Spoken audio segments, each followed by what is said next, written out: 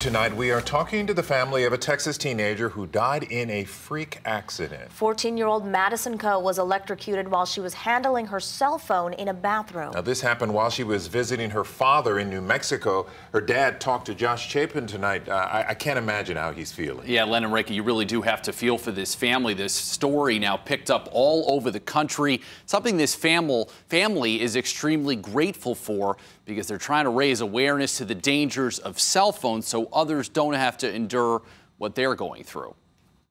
Madison Coe loved everybody and everything, according to her grandmother.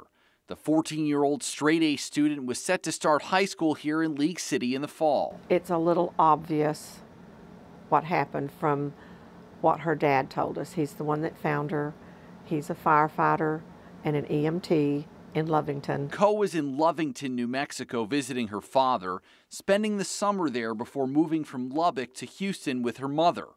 Her family says she was taking a bath late Saturday night and innocently reached for her cell phone, a Galaxy S6 Edge Plus similar to this one, except the phone was plugged into a charger as well as an extension cord. And I don't know if she reached down with a wet hand to try and pick it up or if it fell into the bathtub with her. Her father, Logan, did what he could, as did paramedics. This is just one of many examples of people not being able to set down their cell phone. We're all guilty of it in this day and age.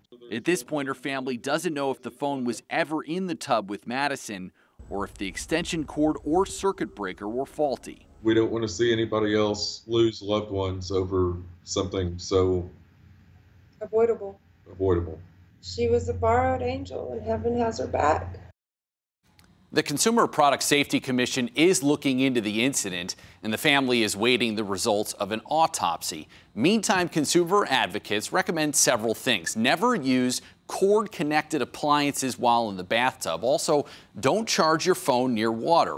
And finally, make sure the plugs in your bathrooms and kitchen are up to date. They now make ones where the power shuts off when the current is flowing along an unintended path. Len and Reka, it's just horrible. Yeah, it's really sad. Yeah. So sad. 14 years old. All right, thanks, Josh. Okay.